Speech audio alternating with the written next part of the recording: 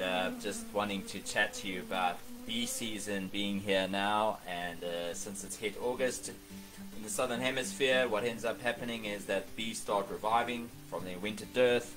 They start the queen starts laying more eggs every day now going forward as soon as this cold front's done. And there's a couple of things that we can do that will enhance and kickstart this process for them. You can start feeding your bees a bit of sugar water, and so that's going to be a 1-to-1 solution of sugar water. It's a bit thinner, so that can get brood stimulation and get them into the laying action with the queen, and helping them to lay more in the brood before maybe there's an onset of actual flowering in August. However, if you are in the high-felt area, then what you want to do is you want to be able to find Aloe Davyana. That's the powerhouse of pollen that flowers in this period, in the next few weeks, in the high-felt area of South Africa. And there's a bunch of blue gums that will be flowering as well this sort of time, but not really in the high-felt area. So, but the best thing about it, guys, is that you can feed your bees sugar water at the moment for the next week or two. It'll really boost the queen, getting her laying extra amounts of eggs every single day until she reaches a peak of around 1,800 to 2,000 eggs a day, which is phenomenal. Now, the reason why we want to do this, why do we want to do this? Well, we want our bees, you want our bees, you want your bees to be able to take full advantage of the springtime flowering. So why we do this now is so that it takes the queen from the time that she lays. It takes them about 18 days to get emerged out of their cells, okay, from the first day that they get laid.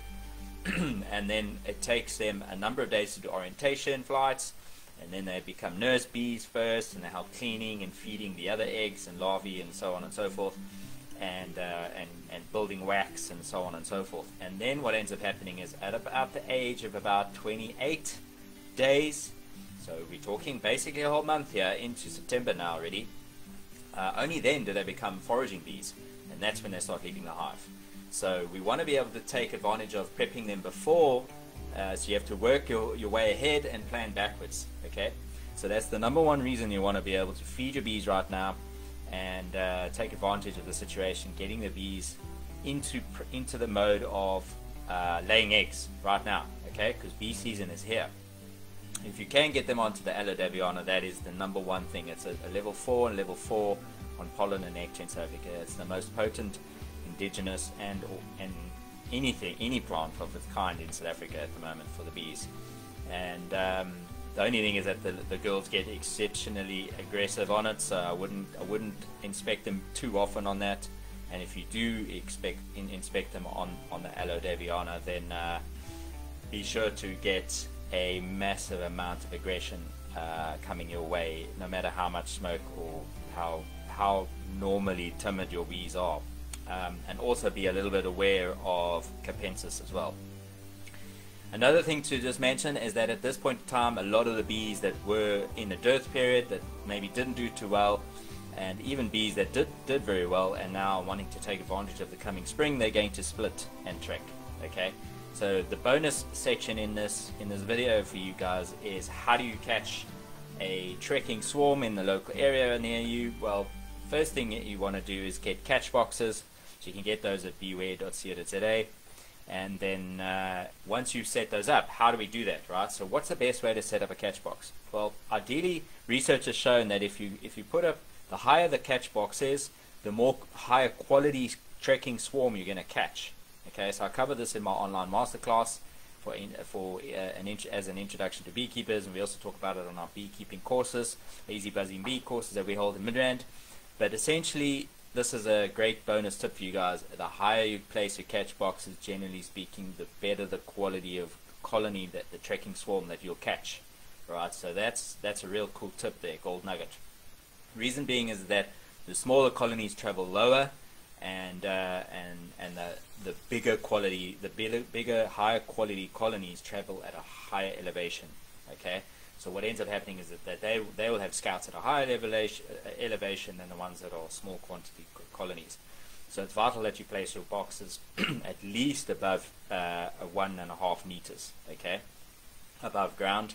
Ideally, you want to have them where bees are already foraging, so that you can catch any scouts that are already foraging. Although it's being the dearth period at the moment, whatever pollen and nectar is out there, there will be scouts on it right now because they are hungry as can be. Okay, so place your catch boxes above 1.5 meters.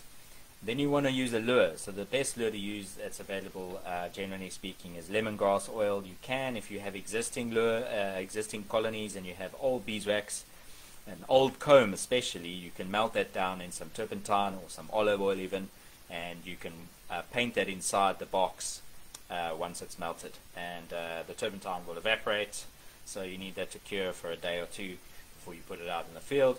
And then by the time that's evaporated and all the olive oil set in, what ends up happening is it smells like home, guys. It's like when your grandmother used to make homemade breads and cookies and stuff like that, and you'd go over and visit with your parents, and you'd walk into the house and you'd be like instant salivation. And you're like, okay, I want that that food. I want that good stuff. So yeah, so those are the tips, right? Feed your bees right now. Make sure that you've done. I wouldn't open them unless you have unless your cold front has moved past. But it is also a good idea to do maintenance in your hives at the moment. And by maintenance, I mean you take out a couple of the frames in the brood chamber where there's dark old comb, and most likely going to be some, if there's any left, some stores of honey. So take those out. Take the comb off. Cut it to the first wire, and use that extra beeswax, that old comb, to make your lure for the catch boxes that you're going to be putting up. So awesome cyclical system going on there. Okay, you're not wasting any of the beeswax, you're not having to use new beeswax necessarily. But if you don't have any old comb like that, then as I said, you can buy some beeswax from us, beware.cdsa, or you can ask a mate, or you just use the lemongrass oil and paint that at the back of the hive, or the back of the catch box rather. Place it up above 1.5 meters high, and near existing flowering sources where the bees are already foraging from. Okay, and then it's a matter of a waiting game because the bees are going to be in the area. They might split today, they might split next week, they might track next week or 2 weeks from now, and if your boxes are out, then the likelihood is that you can catch tracking swarms this time of year. It's the best time of year to actually catch tracking swarms is over the next month. Alright, so all the best, guys. Happy beekeeping, and we look forward to you on our beekeeping courses and our Facebook page and our YouTube channel. That is youtube.com/beewareonline. See you there, and happy bee season, guys. Let's go get them. Ciao.